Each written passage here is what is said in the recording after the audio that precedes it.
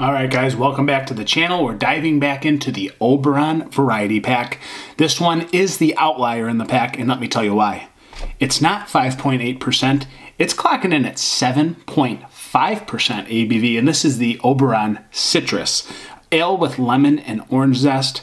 Clearly, we already know Oberon to have that lemon and kind of orange integrated into the recipe. Well, this one's even deeper. We're diving even deeper into the citrus category. Again, seems like there's more malt driven into this since it's 7.5%. The only one in the pack that's higher than that 5.8 standard ABV. So, canned on date, 4/26, today's May 18th. Time of recording, really cool pack. I think these are going to do exceptionally well in the Michigan market. I'm not sure how far and wide they'll distribute them, but I know they're pretty limited. I'm super excited to try them with you guys. Oberon, very famous. Well, citrus. Let's dive in. Pour Michigan glassware. You can get it if you contact me. I'll get you some. So, as we pour, instead of being a darker malty orange, this is hugging that yellow lemon end of the spectrum as it starts with lemon. Okay, so like I was saying, this is like a shade lighter. It's a different color spectrum going on here, guys. It's yellow rather than that malty, dark orange, amber looking beer.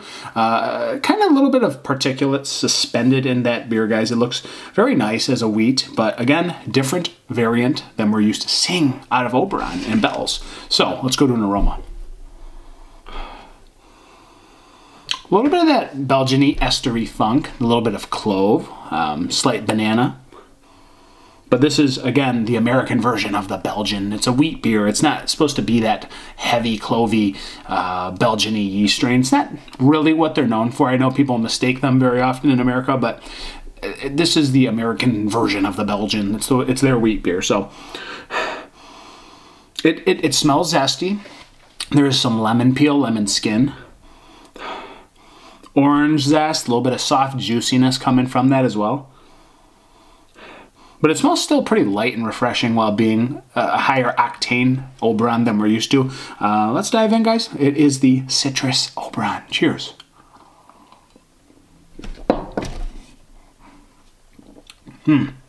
Wow.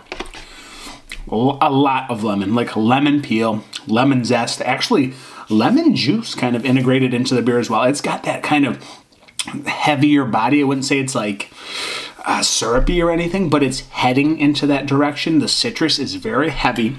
The lemon zest, very heavy. Slight tartness coming from the citrus as well.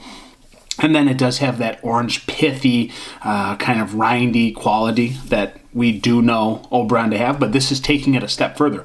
This is like an orange zest with a lemon explosion going on top of your normal Oberon. But the cherry version in the pack tasted a lot like regular Oberon. This one's not so much.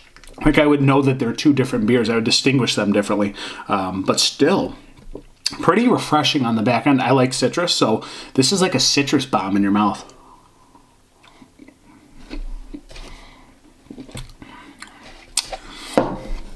It's almost like a hair perfumey. I don't want to say it's necessarily a bad thing, but it's almost like pine sol in a way. And I'm trying not to be disrespectful, but maybe with the higher malt driven in here, that higher ABV, it's bringing that kind of a little bit higher octane feel to this beer.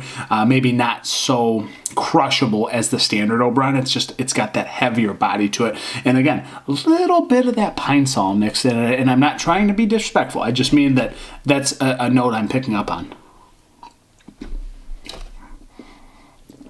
But again, a lot of orange zest, orange peel, a little bit of juice off a navel orange, a little bit of lemon juice from a tart kind of perspective, and then lemon zest and lemon peel, pith, skin, all kinds of dryness going on in there. But again, a little bit of subtle sweetness because of the malt driven into this beer. A little bit of that higher octane action going on. I will say, still smooth through the middle, that wheat mouthfeel. A dash of that Belgian vibe, again, maybe attributed to that higher octane. You know, Belgian beers usually higher ABV. It does have that, but it's just more focused on the citrus aspect rather than the yeast strain, if you will. So not as clovey, not as banana-y as I thought. but it still has that subtle quality in that beer. But boy, 7.5%, it does go down relatively well, but you can feel that it's got that bigger body. It's like I said, approaching syrupy. It's not, but it's below that threshold with still being moderately drinkable in a good way.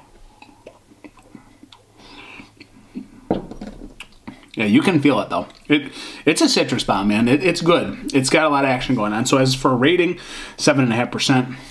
Going down pretty well. Let's go with a 3.8 out of 5. I don't know if it's like something I'd always want to go back and revisit, but it's awesome. It's a different variant of Oberon, and I think it's still quality in this beer, and it's a different angle on Oberon that we don't typically see. So yeah, that's where I'm going to set 3.8 out of 5, guys. It's been the Oberon Citrus Ale with lemon and orange zest. Thank you for being here. Over and out. Cheers.